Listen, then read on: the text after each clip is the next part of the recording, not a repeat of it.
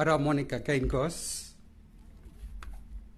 members of the bereaved family, His Excellency Dr. Nangolo Mbumba, President of the Republic of Namibia, Madam Sischi, Honorable Ministers, invited guests, allow me to stand by the protocol established. Today we gather as a nation in mourning to pay respects and commemorate the life of the late President, His Excellency Dr. Hage Geingob, a leader whose vision transcended borders and inspired us all. It is with heavy hearts that we bid farewell to a president who dedicated his life to the service of the people, a true statesman, a unifying force for our beloved nation. We face a moment of uncertainty, and the only certainty is that things will be different. In the passing of our esteemed leader, we reflect on the loss of a visionary who aimed to unify our nation, to bridge the gaps that divide us, and create a Namibian house where all could find a sense of belonging. As I pen these words on behalf of myself, my wife, the staff, management, and board of the Bank of Namibia, I find myself grappling with the enormity of the emotions stirred by the President's remarkable life. Today I wish to express my admiration for the profound impact he had on our beloved nation. In the vast theater of life, where leaders come and go, there emerges, once in a generation, a man who transcends the ordinary and becomes the figure, truly larger than life, a beacon of hope for generations unborn. Today we pay tribute to Hage Geingob, the son of a farm worker, a family man, a Christian, a luminary, a political scientist, whose impact on our hearts and our history is immeasurable. From his parents, he inherited not wealth nor privilege, but a steadfast determination and an unwavering belief in the power of education to transcend barriers. With a heart as vast as the Namibian plains and a spirit as resilient as the desert winds, dearest Hage, to describe you as a statesman is to fall short of capturing the enormity of the presence as you have given your life to Namibia and lead us with strength, confidence, and wisdom. Your larger-than-life personality was not rooted in grandiosity, but in the profound authenticity with which you led. You were a manifestation of the noblest quality humanity aspires to embody. In his words, we find not only inspiration, but a guiding light to lead us towards a brighter tomorrow. As he says it, and I love to quote this, "My love for this country is what drove me into exile. It is what keeps me awake at night, agonizing about challenges. It is what drives me during the day, finding solutions to these challenges. I represent the sum total of our collective hopes and our collective fears.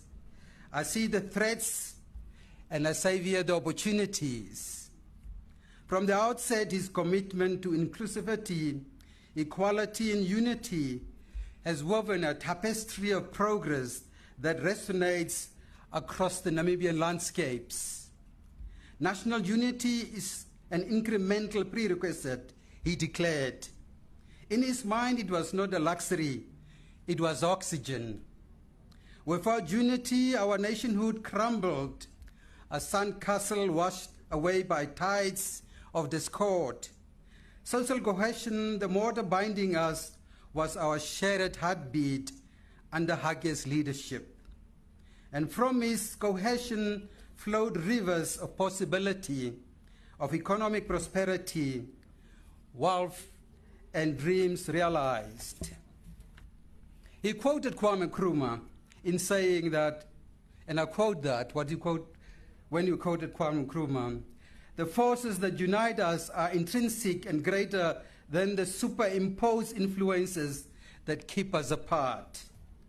The key to our victory in the war against poverty is unity, pride in our country and our house.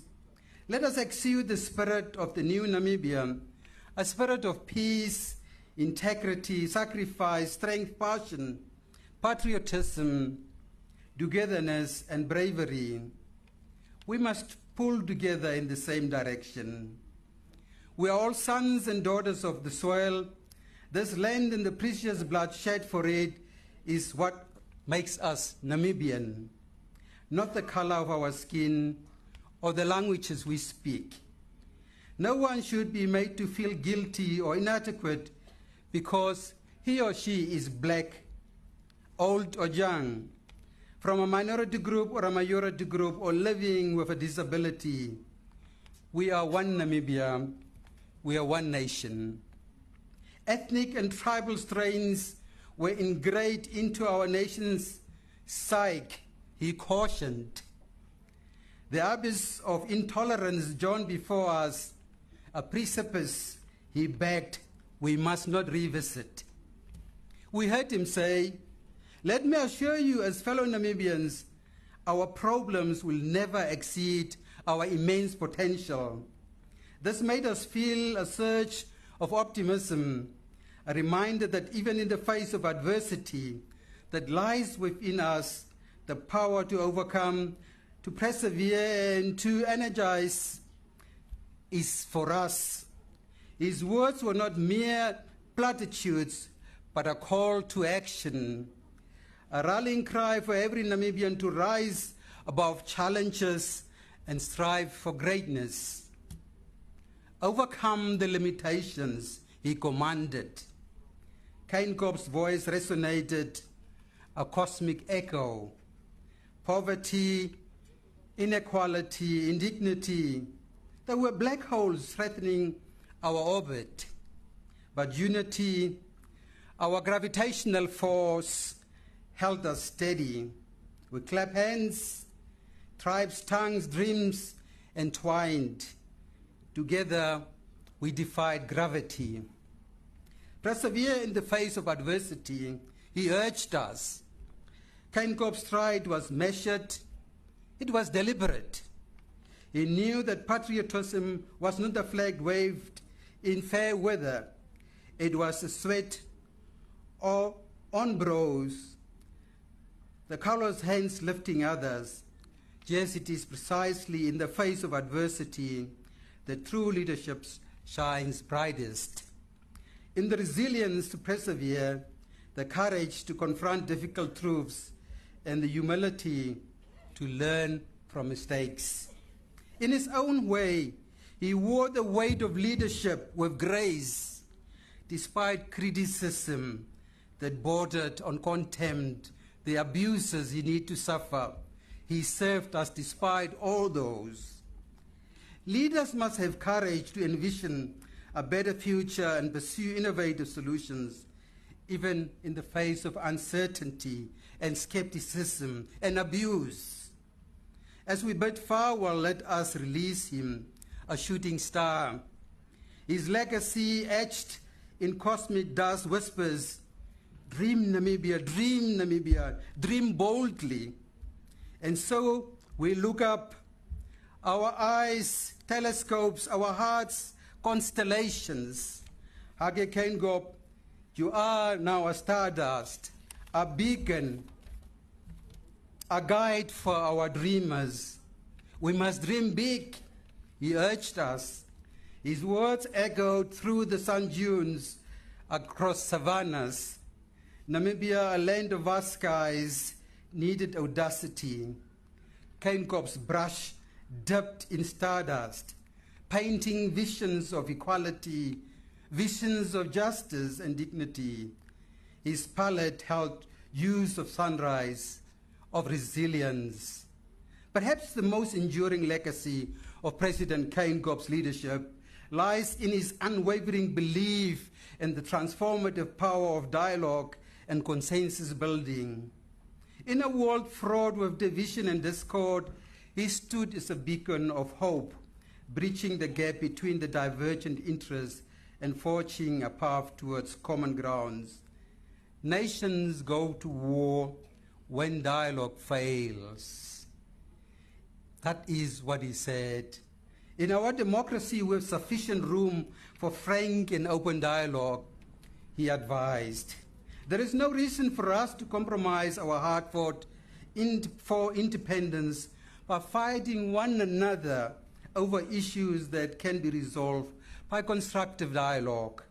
I would like to re-emphasize that peace and stability are the condition sine qua non for development and progress. For this reason, we must continue to place the highest premium on maintaining a strong social fabric where all our people live in harmony. In 2022, we had the honor of hosting our late president at the Bank of Namibia. During his visit, he delivered a stirring message calling upon us to unite and build the Namibian house together.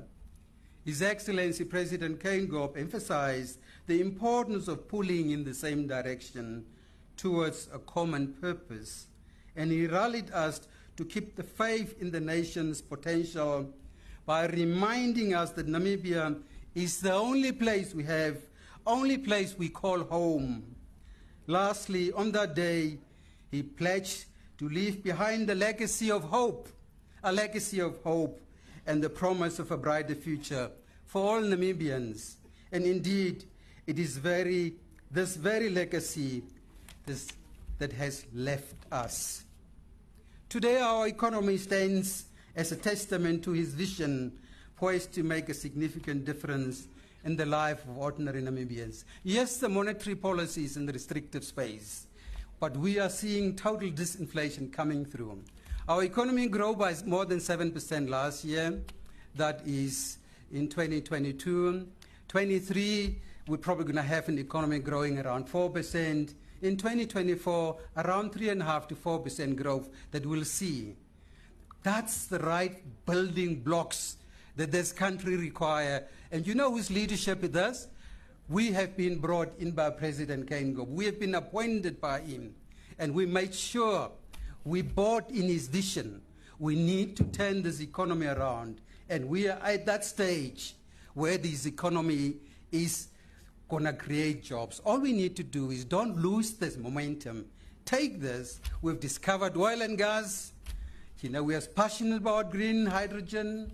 We've got mineral resources. We are at a very sweet spot. It's for us as a nation to lose. The president that has left us, he has done what he is supposed to do. I was once told that the tragedy of life is not death, but what we let to die inside of us while we have life. This quote serves as a poignant reminder for us all. Let us live our lives in such a way that when our time comes, people will mourn our loss and celebrate the legacy we leave behind. Our departed leader has left us a legacy of unity, stability, and economic prosperity.